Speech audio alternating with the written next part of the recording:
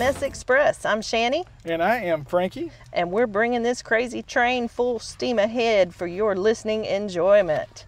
So, Frankie, what's been going on this week? Wow, it stopped raining. For a second. Yeah. They're expecting some more rain, but I don't think it's going to be like it was. So hopefully we can get the ground dried out. Oh, that would be nice. Yeah. What about you? Did you have a good week? I did. I've had a little bit going on. It's been crazy busy at work, of course, during the daytime with all the calls with the storms. We've had quite a few lightning claims. Lots and lots of lightning fires, which I saw on the news the other day. There was lots of structure fires from the lightning. So yeah, it was like 3 in one morning time period. It's definitely been something crazy. Even though we haven't had hurricanes, we're having craziness from the storms.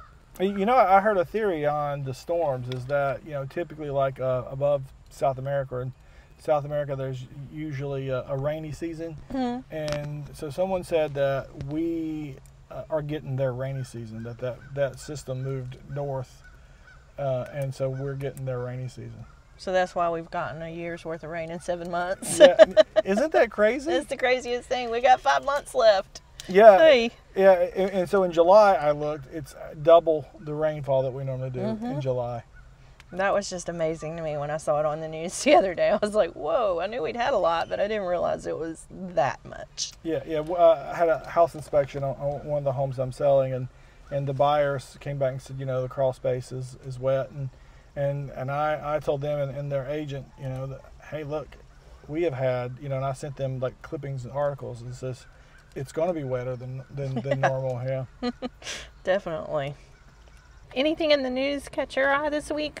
Yeah, last week we talked about bacteria levels being high in Myrtle Beach, and I guess maybe that jinxed us a little bit because a report came out this week that that Wrightsville Beach has elevated levels of bacteria, and there were swim warnings issued. So looking at PortCityDaily.com, they talk about there was a strain of bacteria that's associated with fecal waste, and that is in the Banks Channel area of Wrightsville Beach. So not actually on the ocean. The ocean tested all green, but the alerts came from the channel side of it. And that's kind of where I would go snorkeling, or if you're at the south end, it's more calm to go over there and you could go and play. And so probably, I don't know, but my guess would be it's probably from all the rain that we've had.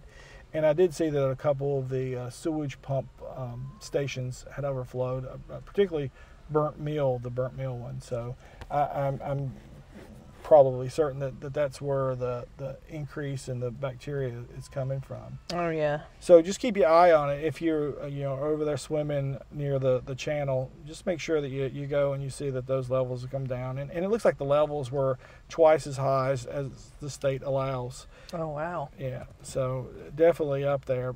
I was up there maybe 2 weeks ago, and you could just tell that there was rain and rain puddles that were, it just wasn't normal. I wasn't at the south end, I was up at the north end, and the rain had really done a lot of damage, and the ocean was rough. So just be careful if you go in there. Make sure that those levels have come down. Yeah, I've actually seen a few articles that say that you think that you may get that through your mouth or what have you, but they say that the majority of the way people get sick from it is by the water going up their nose and it getting into their system that way. So I thought that was pretty interesting. Especially, I guess, children are more likely, more susceptible. I imagine maybe their immune system, first of all, isn't quite as strong as an adult, but they probably do a lot more jumping and hopping and skipping and going under and things like that, to where they're getting more of that water up their nose, and then it gets into their body somehow more so than if it were to get in their mouth. So I thought that was kind of interesting when I read it, but I've seen it in several different places. Yeah, but you probably also don't want to be eating fish in there either. Absolutely. Or if you do, you want to make sure that it's cooked. But I would be a little wary of catching fish, and then plus you think about it, if you are catching fish or if you're fishing in it, you're still getting the water on your hands. And we've had sort of a problem with Gen X here in the area. I know a lot of times up in our area, I'll notice in the waterways that the Department of Health and Natural Resources has put up signs saying, you know, you don't want to fish or get your shellfish or, you know, your oysters and such from that area at that time because of high bacteria levels. So, yeah, you definitely do not want to eat the fish or anything in any of those areas that they are telling you have that. Did you hear anything about Gen X? Well, I'm sure you have. I have, but not lately, other than seeing that they had that little, they did have a meeting on it downtown. I didn't catch but just a few minutes of it on the news, so I'm not real sure a whole lot of what they said on it, but I know they did have some sort of a meeting, a town meeting, so to say, for people to come out and the public to be able to join in and to discuss the Gen X. Yeah, if you're not familiar with what we're talking about with Gen X, we're not talking about Generation X folks. We're talking about there's a chemical that has been put in there by a company called Chemours, and that's CHEMOURS.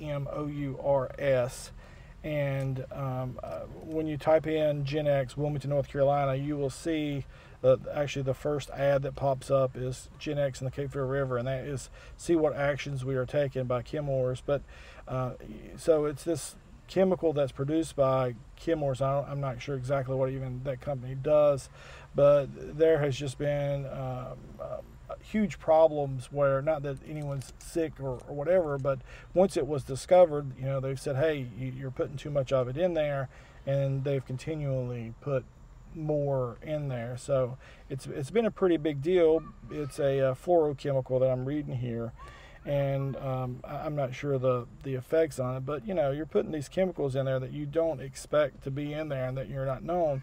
And kind of the crazy part to me is, you know, here we buy our drinking water from the Cape Fear Public Utility Authority, and so we're paying them for this tainted water. Absolutely.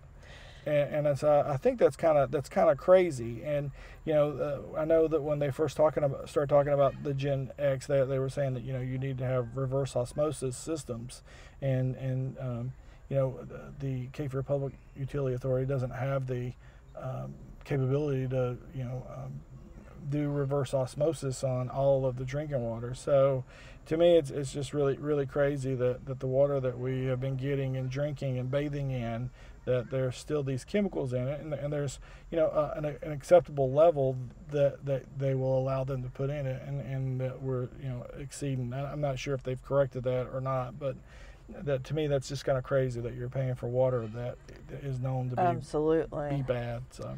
And I think they don't really know a whole lot of the long-term effects either. So who knows what it could cause in years from now. Especially people who have babies and they're using that to mix the formula for the bottles, or, you know, anything like that, things like that. And I've even thought about my pets. You know, you give them water out of the spigot, and you're like, oh, is that something that's going to affect them? I mean, because I'm the crazy dog mom, so I think about that, you know. Yeah, that's exactly what I was going to say. And, you know, this company is not here in Wilmington. It's up, you know, near the Bladen-Cumberland County line on upstream on the Cape Fear River. So but it's being found, you know, all the way down here. So I mean, there's a ton of people that could have been affected by all of this. And actually, you know, as I Google it, you know, like one of the things on the page is, you know, have you is an attorney ad.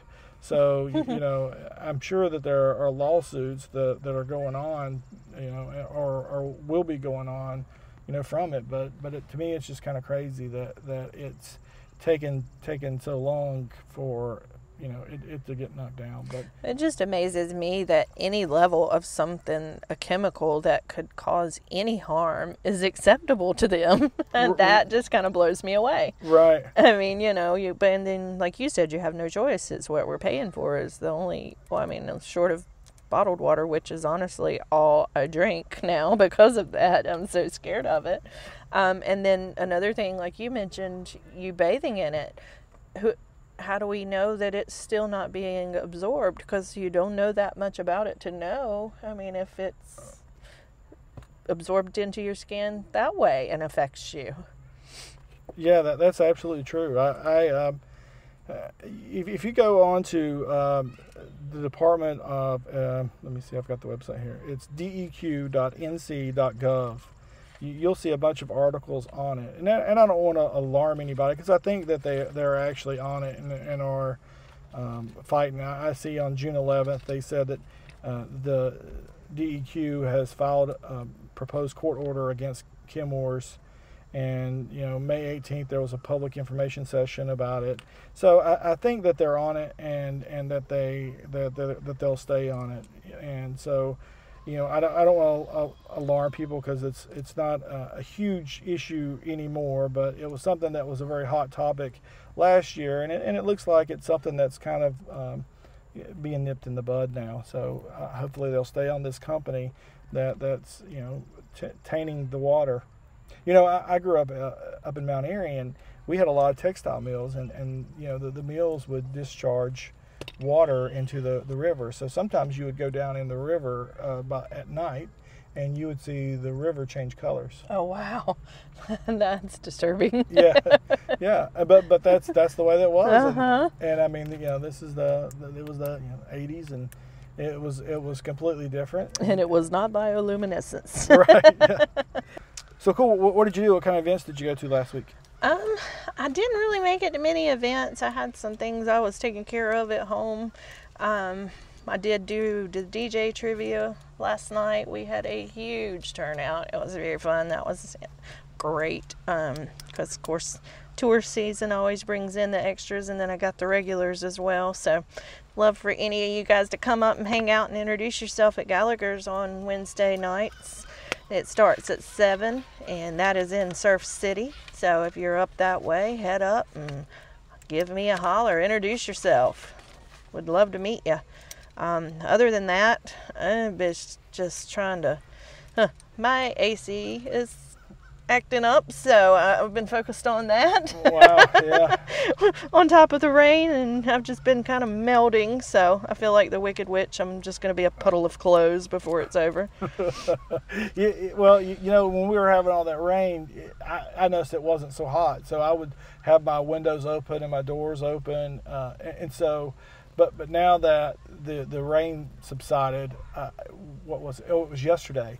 That was the first day that we didn't have rain, and I was out in it, and I was just pouring sweat, and it was 90 degrees, super humid. So yeah, I bet you are miserable. Oh my gosh, just that humidity, like you said, when the rain stops, then it's in the air still. It's just like you feel it. Yeah, I went to karaoke. Oh my goodness, that sounds fun. I hate I missed that. Yeah, it was. I wasn't there too long because I got out there a little late, and but I went to karaoke at Mad Cats, which is down near Monkey Junction. Used to be Junction Pub, and I like to go, not to sing because I can't sing, but I do like to go and watch people and hear people, and so. There was some good people watching, but I wasn't there too long, and then I came back home to get we'll back have to a hit busy that day. up together one night. I like to go too, and I can't sing, but I do anyway. So what's your go-to karaoke song? Bobby McGee. Oh wow! I love me some Janis Joplin. I always do Bobby McGee. Wow. That's definitely that's a good the go-to. But yeah, we have to do that sometime. That sounds like fun, and I've never been to that place, so that would be cool to check out a new place too. Well, it's not too far from Monkey Bars. Okay, I know where you're talking about. Yeah. I think we may or may not have had a few drinks there before. Yeah, that's back in the day. Yes, so it was a lot of fun. Karaoke Kong, it's hosted by DJ Damo. He's on Facebook. And he does a real good job of letting you know where he is each night. So if you just have the fever for the flavor of some karaoke, just go to his page. He's under DJ Damo, and you can see where he's going to be that evening. And he's got gigs on 4 or 5 nights a week. That's cool, because I have people asking me all the time, do you know where there's karaoke? And it seems like most places only do it like on the same night, and it's usually a weeknight. And it's like, does anybody do it on a weekend? And I did see someplace downtown not too long ago did it on like Saturday nights. And I know, like the Real on their second level, they'll do it most of the time. It's there. But I do have people ask me commonly, is there anywhere on the weekends? Because, of course, most of us work and don't want to be out too late during the week doing it. But, yeah. Well, he's cool. also, I think he's looking for some new gigs. So if there's anyone that has interest in getting karaoke in their place, look him up on Facebook. Give him a call. It's DJ Damo here in Wilmington. And Karaoke Kong is the name of the karaoke company. And I've been to a bunch of karaoke, but one of the things that I like about his karaoke is that he tries to get it so that everyone can sing at least once, because you have folks that are in there who will put song after song after song. So if you come in at, let's say, 10 o'clock, there might be people with song after song after song lined up, and you might not be able to get in. But he does it so that if you come in and it's in a reasonable time, like if it's 1 o'clock in the morning, he probably wouldn't. But he will bump you up and you will sing first. So sometimes, like, the people who've been there are like, but I've been here. But he's like, yeah, but you've already sang like 3 songs. Yeah, well, that's awesome, because I do see that that's a problem a lot of places. Yeah, and so he'll put you in your first song, and then he'll rotate everybody else. So that's cool. Yeah. So I like that. I don't like to go well, actually, I really don't sing anywhere else, but I will sing occasionally at his show, but mainly I just go there to people watch. Just to check it out. It is good people watching, that's for sure. Yeah. Yeah, I have a real good time doing that. Well, what about coming up this week? Any events that you're excited about? I know that they are, well, first of all, the Downtown Sundown this week is Shoot to Thrill, which is an AC/DC tribute band, and I kind of like AC/DC a little bit, so maybe the rain will hold out and we can check that out a little bit. Then there is a cat adoption Saturday from 11 to 4 at PetSmart, where you can adopt spayed or neutered and microchipped kitties. They all need a home. Help those fur babies have a nice, safe home. So you can go out there and adopt a kitty anytime at either location of PetSmart from 11 to 4 on Saturday. And there is also, for the people who have small children, this is something that I know I have a niece that's younger, and she absolutely loves the movie Madagascar. Saturday from 2 to 3 p.m. at the Oleander location of Learning Express, they have a meet the cast of Madagascar, and bring your camera and meet the characters and that kind of thing. So that would be fun for the little ones. Then Sunday at 1 p.m. at Tavern Law, there is a wing cook-off. I'm going to gravitate towards the food, so that'll probably be something I do. It's just like, especially wings. But if you want to compete, you can bring your best wing recipe to compete for the title. They do have all kinds of prizes. One I know is one of the Yeti coolers, which, of course, that's a big thing everybody's loving right now. There's a 36 wing minimum to enter the cook-off, and all entries must be received by 2 p.m., but it starts at 1. So that's something that I think I might try to, I'm not going to participate in the cook-off, but I'm going to participate in the eat-off. Have you ever been to one of those before? I have been to a couple. It's been a long time, though. It's not been lately. So how does it work?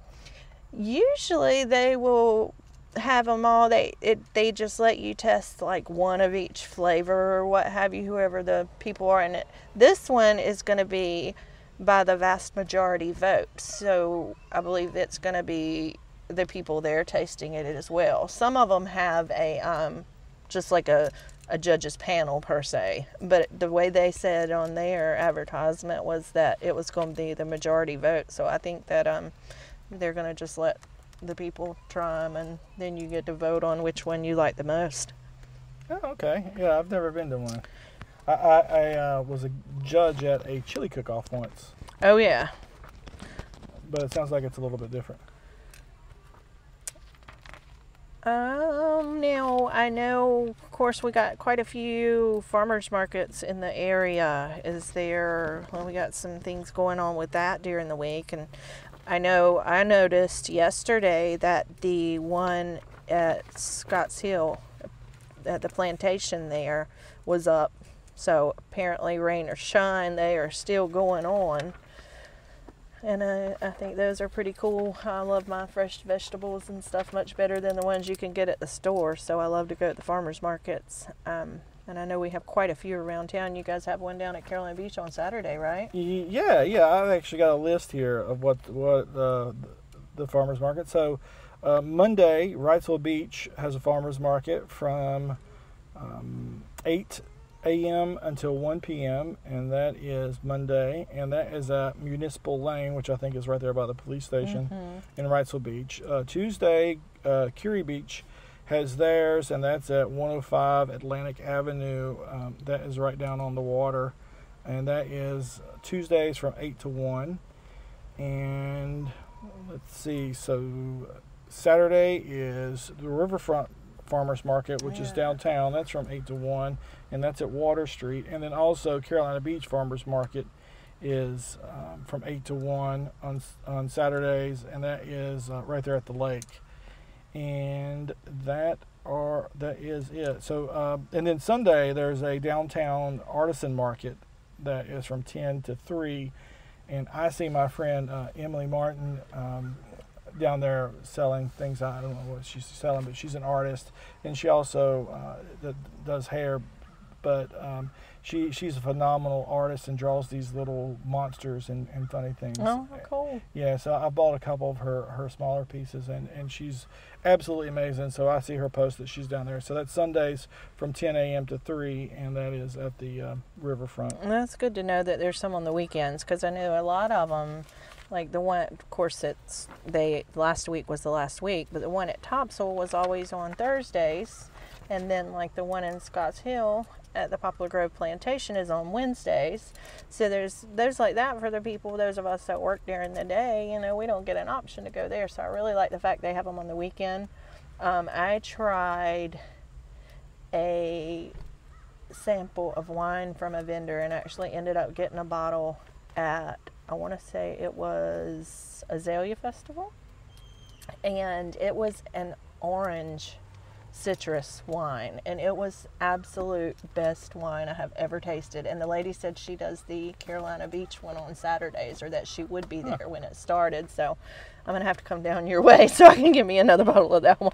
Yeah, you don't remember the name of it? I can't remember the name of it, but it was so good. It did not have any sort of an alcohol taste whatsoever. It was just clean, fresh, you know, just like a citrus. It was really, really nice, and I think that I need some more of that. So what about you, Frankie? Are you going to any events this weekend or this week? So I'm really excited about the Love is Bald fashion show. That's going to be tomorrow, which is Friday, and that is at 105 Orange Street in Wilmington, so down toward the water, and that starts at 6:30. And actually it starts at 8, but the doors will open at 6:30, and you can purchase your tickets at the door for $30, or you can be smart and go online at loveisbald.org and save $5, so you'll get your tickets for $25 instead of $30. And it looks like they're going to have a silent auction. There'll be some raffle prizes. The clothes that'll be there, it looks like it's from local vendors, so that will be pretty cool. But Love is Bald is a great charity, and tomorrow night they'll be raising money to help grant a wish for a local child that's battling cancer through the Make-A-Wish Foundation and the Eastern North Carolina chapter. And so pediatric cancer is just a horrible, horrible disease, and these children are going through things that no one should have to go through, especially a child. So it's a great cause. If you've got some time tomorrow, you can stop by, and I'm sure that if you can't make it, that $25 will still go to a great use. And absolutely, so again, make a donation. Stop by, just drop it off. Yeah, and that's loveisbald.org. And again, that's tomorrow night, which is Friday night, August 3rd. Doors open at 6:30, and it will start at 8. How is the market doing? Well, the market is slowing down, and a little bit, not a huge jump, but I would probably say that homes under 175, 160, anywhere in there and below are still flying off the shelves. But I think in general, the homes that are 4 bedrooms and 3 baths, like I've said before, those are homes that are typically bought by people with kids, and the kids are usually in school, so they're not moving in September, October, November, December. They want to move when the kids are out of school. That's why, like in March, you will see just a ton of 3 and 4 bedroom homes being listed, so that they can go under contract, get closed, and in June the kids and the families will start moving in. So the market is slowing down just a bit. But I read an article this week that talked about the influx or the building of new apartments. And one of the things in that article, and I wish I could remember where it was, but the person said that the reason that there needs to be apartments and that we're still building so many apartments is that, well, one of the reasons millennials don't want to have yards and things, and they don't care as much about it, and that's totally fine. The other is that the person said that it takes 20% down to buy a house, and that's not true at all, especially if you're a first-time home buyer, or if you're buying in USDA, or if you're a veteran. So if someone tells you that you need 20% down to buy a house, give me a call at 910-233-0186, and we'll talk about it. And there's many cases that you would, but chances are we can find you a lender that will help you out and be able to get you in for less than that. So talking about rental versus owning, that can be very tough, because the rental units in here are going up, and in terms of price. So if you're paying so much on rent, so let's say $1,300 a month in rent would be $160,000, $170,000 plus mortgage, and that's just a general estimate of mine. It's about right. So it's about $700 for every $100,000 that you purchase, and it depends on your credit and the mortgage and the terms of all that. So you're probably looking at a $150,000, $200,000 house, and that's tough, because those houses are the ones that are selling so quick. So and look, owning a home is not for everybody. There's people who are better off renting, and they don't care about the advantages of it. And then plus, let's think about it. If you're buying right now at the top of the market, when are you going to be able to get that money back? And Clark Howard recently said that you should not buy a home unless you plan on staying in it for about 10 years. And I almost agree with that. And I'll tell you why. It's because you don't get your equity back by the time that you pay your realtor fee. So I did some math a while back, and so I can get you your equity back out of your house in 2 to 3 years. And I've sold a couple people last year that had to sell, and they only owned the home 2 years. And it was tough to get them to not lose money on it, because when you, especially if you get like a USDA loan or a VA loan where you pay no money down on it. So you start off with zero equity in the house. And there was a couple different people there that it was real close to get them from having to pay out of their closing. So if you are going to have to move in a couple of years, or if that's a possibility, then you might want to hold off.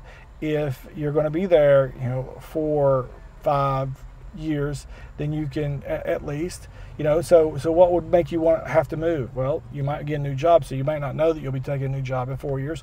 But if all your bedrooms are full with kids now, and you think you might have another one in the future, then you may want to hold off or wait till you get a bigger house. So it's probably not as much a big thing in your area, but up my way, we've got all the military people. And who's to say when you're going to get stationed somewhere else and you're going to have to move? So then I know my one friend and her husband, they were transferred to Japan for 4 years, and they leased their home. They were lucky enough that they just leased it out to someone else and rented it, But, like you said, if you're not sure if you're going to be there, but for a few years, that's a big thing in our area. There's lots of military people that may be moving. Well, and so one of those people that I sold that had only owned it 2 years, he had purchased it from a family member, and had a couple of different realtors come by, and they told him the most that he would get for his house was $165,000. And so a mutual friend called me and said, hey, can you go talk to this person? I said, sure. So I went over there, and I ended up selling it, had it in a contract in about 2 weeks, and we ended up closing at $187,500. So that's $22,500 more than 3 other realtors said that he would get for it. Wow, yeah. So, and I take a lot of pride in getting the most money for, my clients for their homes. I don't think about the money that I'll make going into the transaction or coming out of it. So that's the market. It has been a wonderful week. I've been very busy. I was late showing up to our appointment today because I had real estate stuff going on, and I've seen a couple texts come in since I've been here of other things. So I've gotten 3 houses under contract this week and negotiated one heck of a due diligence request, and it looks like we'll be closing that one next week. So wow, that's awesome. Super excited. So I think that's all I got. Do you have anything? Honestly, I think that's about it for me, other than just making sure that everybody shares, contact us, all the social media. Tell everybody, give us any insight you might have, any questions you may have. If there's any events, locations, etc. that you have questions about, you'd like to see us check into or talk about, please let us know. So we're easy to find. Everything in our social media, Facebook, Instagram, Twitter, it is all at 910POD, so 910pod. Our website is 910pod.com, and that's where you can listen to our podcast. And on our social media, we're trying to put events on there, and we're trying to talk about local things that affect all of us, but we also want to hear you and what you think and what you're doing. What are the events that you're all excited about? And so if you go to Facebook and you type in 910pod or What's Up Wilmington, it will pull us up. Twitter, Instagram, same thing, 910pod. And if you've got any questions, or if you're interested in being a sponsor on our show, which we would love to have some sponsors, the email address 910pod, P-O-D, at gmail.com, 910pod at gmail.com. Very, very easy. Or you can contact us through any of our social media. Just send us a DM. And speaking of sponsors, who are our sponsors this week, Shanny Mae? I got Mermaid Kisses Photography, and they do any event, large, small, individual pictures, senior pictures, maternity photos, birthday sessions. The new thing we've done here lately that is pretty awesome is, you see the kids doing like the first, second, third birthday picture, especially the first birthday where they like do the smash the cake session. Well, we've been doing some adults, and it is really, really cool to see the, like we make the sign, I'm 30, I'm this tall, these are my favorite things, I have all my teeth, and rather than smashing a cake, you might be drinking from the wine bottle, but it's fun, it's great for everybody. So, we do weddings, even we'll come to the hospital and do births of babies so that daddy can focus on helping mom and not be worrying about trying to take some pictures. Oh, Lord. I don't know that I would be taking But that is 910-231-8609, or you can find them on Facebook under Mermaid Kisses Photography. But that is definitely something there. Do you have any sponsors? Would you say your phone number again? 910-231-8609 is the number for the Mermaid Kisses Photography. Because I was talking over you. Also, we want to thank Frankie Seekers Real Estate. That's me, and I love real estate. It has been a life changer for me, and I love helping people. I don't think about the money that I make. I think about the folks that I help. And I've had some really, really good conversations with my clients the last couple of days. And I'll tell you this little story. And yesterday I was talking with one of my clients, and I went over there to take some new pictures and just update the listing just a little bit. And she asked me, she always tells me that the photographs all look great. And so she said, I've got something for you. And she goes into this room and comes back out, and she's, when her husband and her were living in Belgium, her husband wanted to be a photographer. And so she gave me his camera that he bought in 1961 in Belgium. Oh, wow. That's cool. And I'm super excited. I don't know how to use it. It's all manual, no batteries. I have no idea what all these buttons and things do. But I'm really excited. And that really means so much to me that a client that I haven't even sold her house yet, thinks so much of me that she would give me this gift from 1961 that her husband, who's since passed, and I thought, wow, that's very humbling to me. So I care more about my clients than I do myself, and I will list a house for as little as 1%. Most of the homes that I do list are for a 1% listing fee. That's what I get. We'll have to give something to the buyer's agent, and we'll talk about that when we get there. But I'm willing to do work 3 times as hard for 1/3 of the price, and I'm very thankful for the 1% that I do get. And I've had other brokers tell me, "Oh, why would you do that?" Well, I do it because there's some people that really, really need it, and I've talked before about the people who buy homes at the height of the market, and then when they go to sell, they just kind of get hosed. And here's one other quick story: is one of the first people that I did a 1% listing for was this lady who was in her late 60s, early 70s, and had bought this home at the height of the market. And so 10 years later, it was basically $21,000 less than what she paid for it.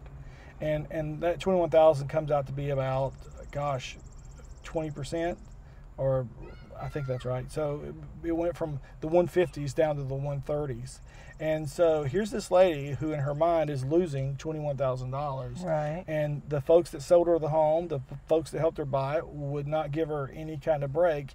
And some people said some really mean things to her, like, "Hey, you just need to suck it up and stay in the house." And I'm just sorry, that's just not the way that we should talk to anyone, especially older folks. Right. So I got her home sold, and I sold it, and in that neighborhood, I still have the highest priced home that has sold in that neighborhood, and it's been 2 years since then. Oh, wow. So I am very happy to sell, and I'm very happy to get results, and there's 4 different neighborhoods in Wilmington where I sold the highest price home. So just don't believe what people say about using a discount broker that we don't get results, because I can show you and prove to you that I have gotten results that other folks who would have charged 3 times as much as me couldn't get. So anyway, you can look me up. Facebook, Frankie Seekers Real Estate.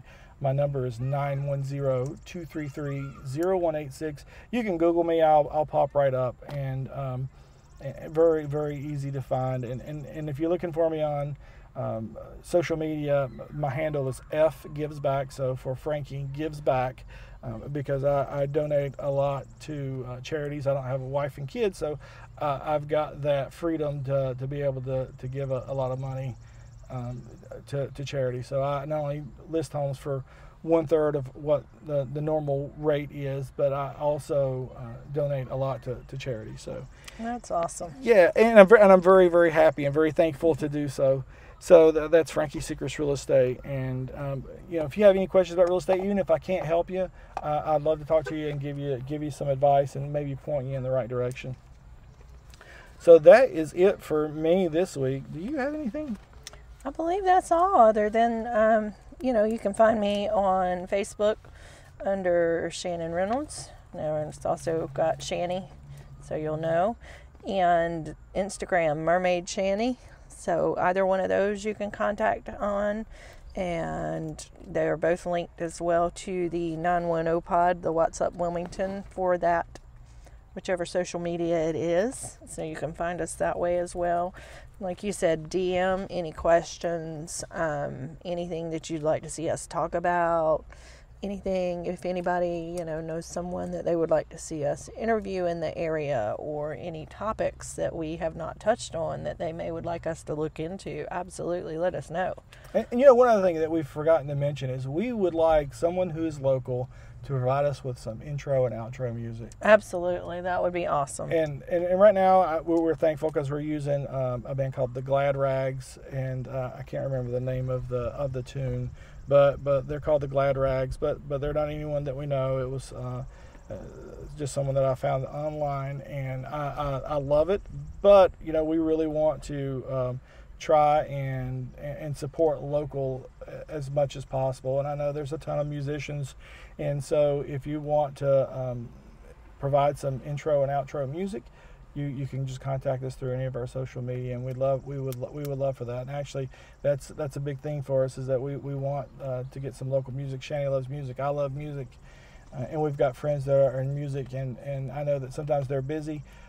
So anybody that is local, if you would like to get your music on here as an intro and outro, we would love to, and we'll promote your name, and you can send us your upcoming shows and whatnot, and we'll help get that out there. Absolutely, just keeping it local. That's awesome. Yeah, That's so what we want to do.